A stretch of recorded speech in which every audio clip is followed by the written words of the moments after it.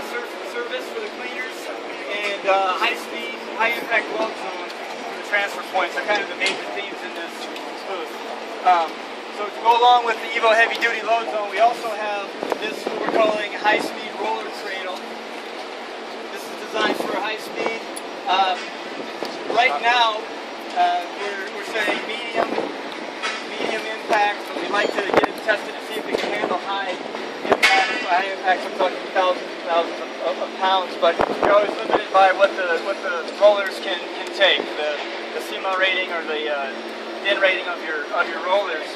So this is a project where we decided to try taking standard heavy-duty impact rolls and put the whole base onto impact bars to give it some impact absorption ability.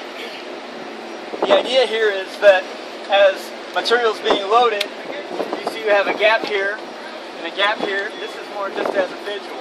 On the side, you have this gap, okay? That's about 5 millimeters of travel that this whole system can travel, being absorbed by the impact bars on either end. This is on test in two places, one in copper mine in Arizona and the other diamond mine in South Africa, both with very good results.